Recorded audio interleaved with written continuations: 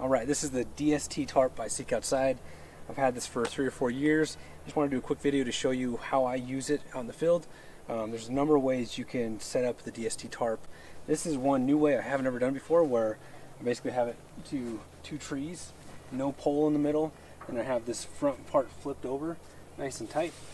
It's not super tight, but it's nice because I have plenty of room inside there. If I do need to have 2 people, I can fit 2 people.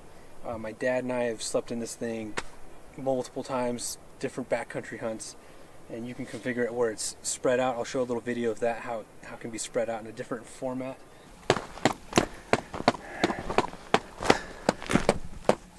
There's our shelter for the next night or 2. Got our shelter set up. Little Seek Outside DST. Got our bivvy set up.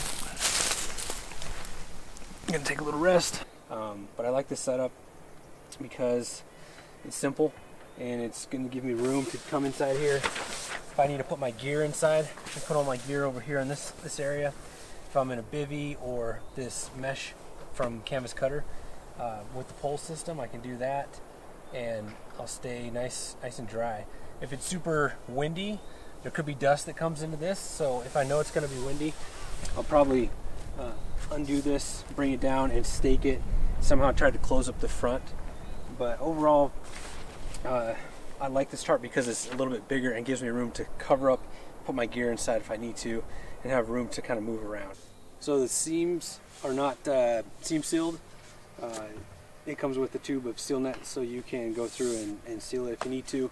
I've had it in a couple of rainstorms, nothing too crazy, but it's held up just fine. I think it comes with 10 stakes. I think the weight is around 18 ounces, I believe. I'll put it in the description how much it weighs. So it's a little bit heavier of a tent, but for me, I like the extra space it provides, so I would rather carry a few extra ounces for extra coverage, more options. And it really does give you a lot of options. A lot of times you can put a trekking pole right in the middle and then go to a tree, or just the top point is the center pole, which is a lot of times I'll use that configuration with my dad. But that is the DST Seek Outside shelter. Let me know if you have any questions, and thank you for watching.